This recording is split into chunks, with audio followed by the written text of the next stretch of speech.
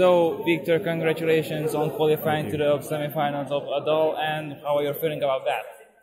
Feeling great. It's always a good feeling, good opportunity to be in these kind of situations. I'm happy that not only the judges liked my song, but I got a surprisingly, or not surprising, I don't know, surprisingly big feedback from the audience that were watching the show. They gave me 9 points out of 10, which is super amazing. So I'm very excited and happy to go on to the next round.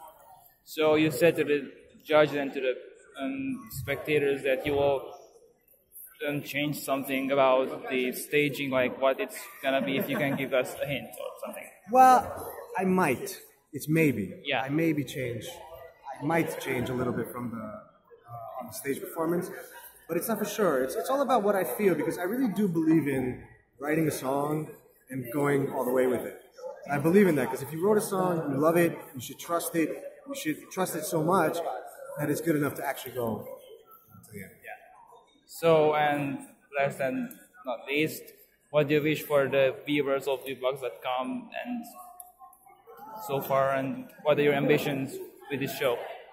Well, I wish, to all the viewers that, stay with us, keep on watching The Dal, and all the other acts are super amazing. And if they like me next time also, then I'm super happy. Yeah. And I hope we can meet up in Portugal. Yeah. Any favorites from this show? I mean, I have a personal favorite. I like Ceasefire X. I think it's a great singer. Okay, he's around here, so. Yeah. Okay, so thank you very much. Thank you very much.